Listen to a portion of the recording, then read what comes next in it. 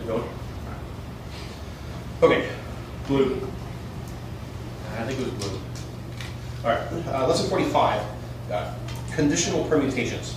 Remember the idea behind permutation?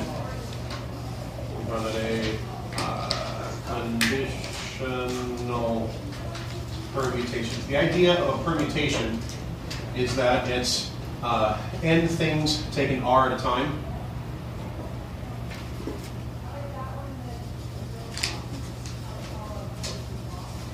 All right, remember a couple lessons ago we learned this notation. If you've got, say you have 10 letters, and you know how many 5-letter signs can you make with these 10 letters with no repetition? That's the idea here. Conditional permutations are, it's the same idea. How many different ways can we put these things together? Except there's going to be certain conditions for it. Some people might consider this a downside. So I'll say the downside is that there really isn't a formula that you can use. You just kind of have to use your logic and common sense to figure it out. Now, let's walk through a few examples here. We're still going to use the procedure of writing some boxes and filling in boxes and then multiplying to get our answer. Is it focused? It's that's better. Yeah, that's good. All right, so we're still going to use the idea of boxes and writing numbers in that. We just have to be careful about how we do that. All right, so 45.1. How many odd counting numbers? So we're looking for odd counting numbers.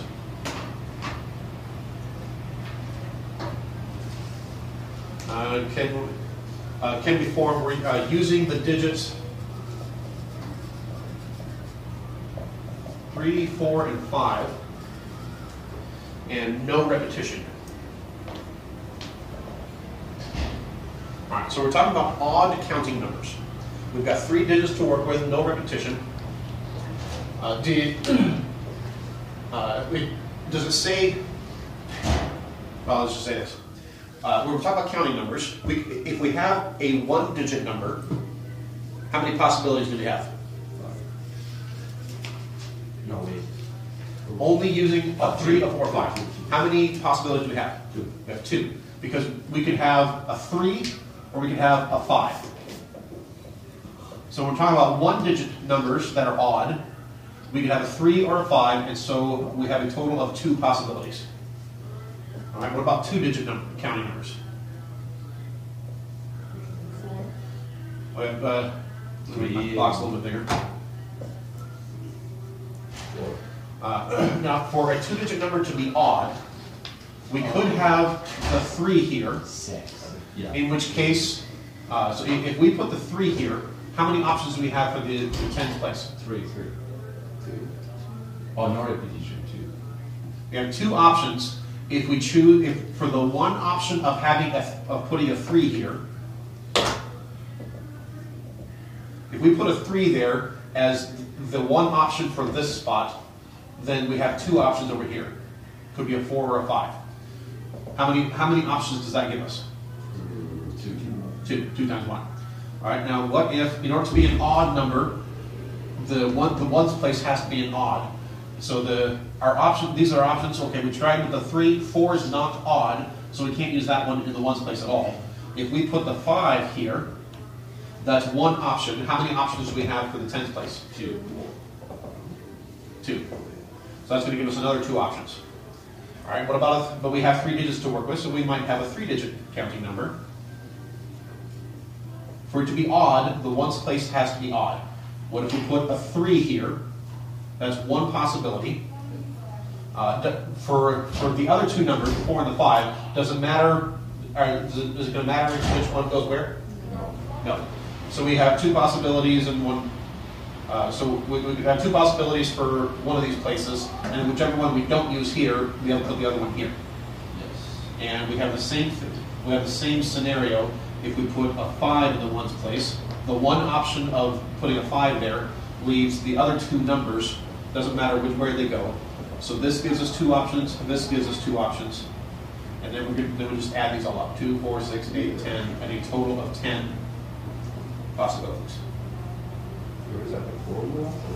No, there really isn't a formula. So these ones you just have to think it through. 45.2. And notice it's helpful to write down your criteria on your work so that you can show some work so that you yourself or someone grading your paper or me as a teacher can come along and try to figure out what you were thinking. All right, so 45.2. Find, as I'm looking for the number of odd 3-digit counting numbers. So it needs to be odd, needs to be 3 digits that are less than 600. So these are the criteria. And it doesn't say anything about not repeating digits, so all the digits are fair game. But it does say it has to be 3 digits long. It has to be 3 digits long, so we're not going to have any boxes with 2 box things or 1 box things. We're talking about 3 boxes. Now, less than 600. How many options do we have for the hundreds place? 7.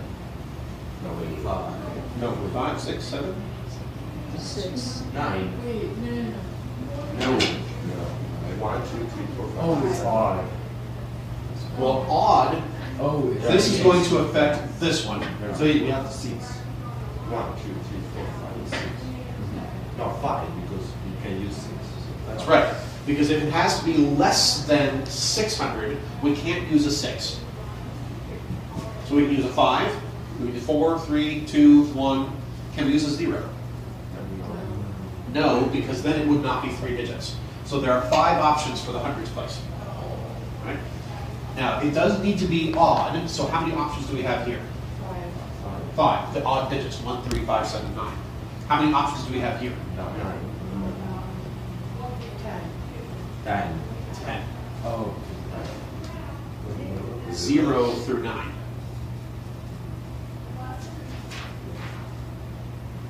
Right, there are 10 digits. 0, 0, 1, 2, 3, 4, 5, 6, 7, 8, 9.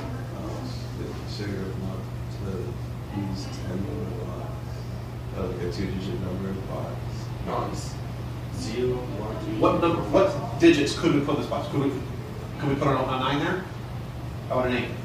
7, 6, 5, 4, 3, 2, 1, 0? How many numbers did I write there? no, I'm saying what? So we're allowed to put a 10 in the box? Or No, the idea behind the box is that the number in the box here tells us how many options. So there are 5 options for what we could put in this spot. There are 10 options. These are the 10 options for what we could put in this box. And there are 5 options for this box. So then we just multiply. 5 times 10 times 5. Okay.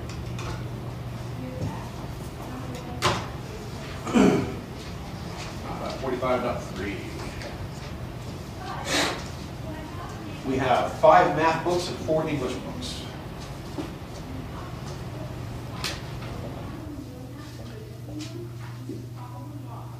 All right, and let's see what it says. How many permutations are possible if the math books must be kept together and the English books must be kept together? So these 5 have to be together, and these 4 have to be together. Well, we have a total of 9 books, right? 9, 7.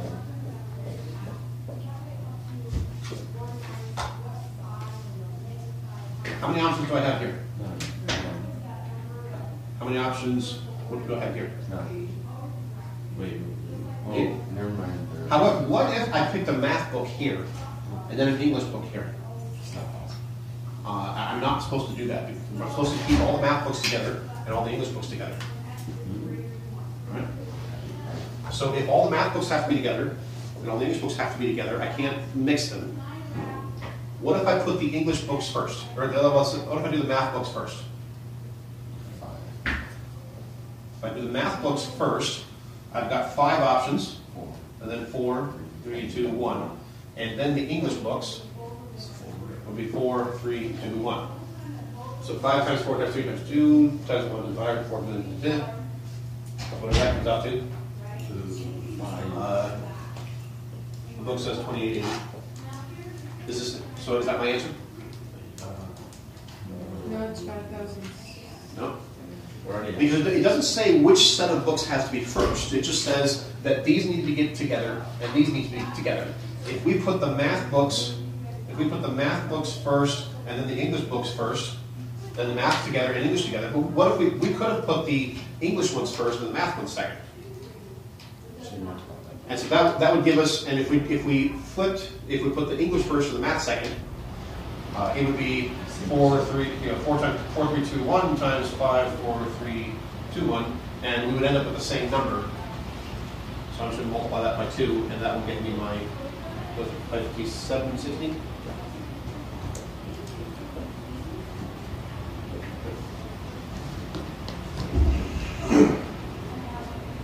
All right.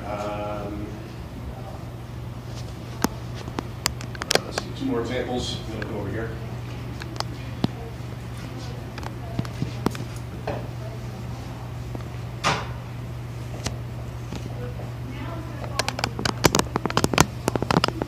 We're talking about 4. How many different 4-digit odd counting numbers? So it's 4 digits, has to be odd. Can we form no repetition of digits? No repetition. All right. Let's see. If it has to be 4 digits, then there's. All right. So we'll set up 4 boxes here. It has to be odd. How many options do I have for the ones place? 5 options, right? If a number has to be odd, that means the last digit has to be a 1, 3, 5, 7, or 9. All right.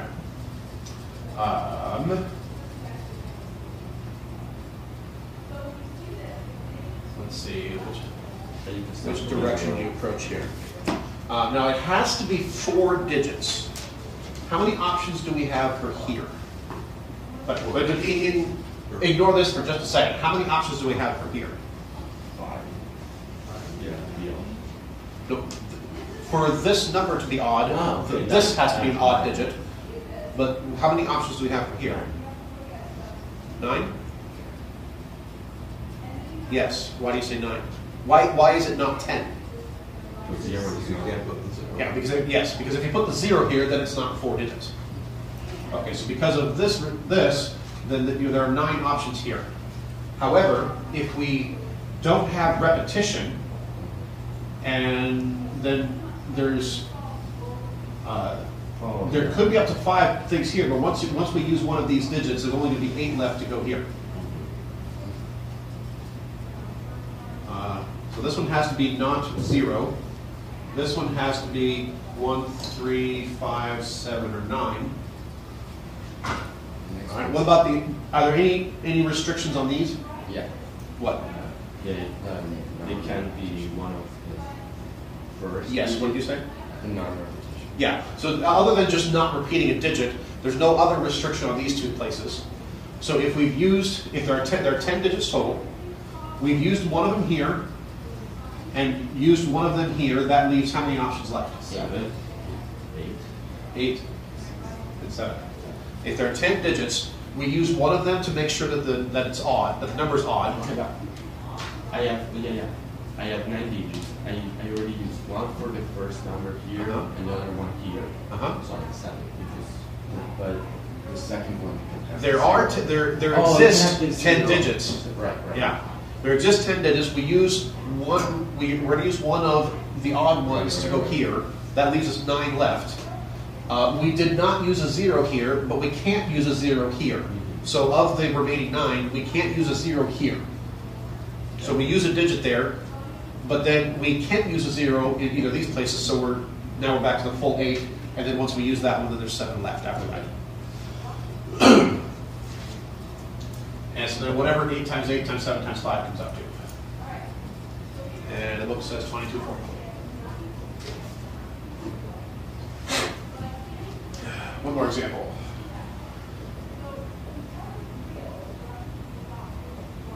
45.5. We have an elf, a gnome, an elf, a gnome, a fairy, a pixie, and a leprechaun. And they're going to sit in a line. How many are there? 5. All right, so they're going to sit in a line, so that means there are 5 chairs in a row. And how many different ways can they sit? The elf and the gnome have to sit next to each other. Elf. Elf and gnome have to sit next to each other. Maybe they're dating or something. All right, well, if we put the elf here and the gnome here, how many options do we have left for here? 3. And then 2 and then 1. But what if and that gives us 6 options. What if it's the elf and the gnome this way? Is that a different combination? Yes. Or a different permutation? Yes. And then 3, 2, 1. There's another 6 possibilities. And then we could do the same thing, elf, gnome, gnome, elf. We could do it in these 2 spots. So this one's, 3, 2, 1. This is going to give us another 6 and another 6. And we can do the same thing here. Elf, gnome, gnome, elf here, and elf, gnome, elf down here. Another 6, 6, 6, and 6. And so 1, 2, 3, 4, 5, 6, 7, 8. 8 sixes. So it's a total of 48 possibilities. So like I said, to recap, there really is no formula. You have to read the problem, make a note of whatever the restrictions or the conditions are, right? Because these are conditional, and based on that, draw whatever your boxes are for your possibilities. And most of the time, well, maybe I don't know about most. Maybe half the time, you will only have one set of boxes. You just have to be careful about what numbers you put there. But a lot of times, you also might have multiple boxes, or multiple sets of boxes that you need to add up all the possibilities. So you just have to read those problems carefully. And that is conditional permutations.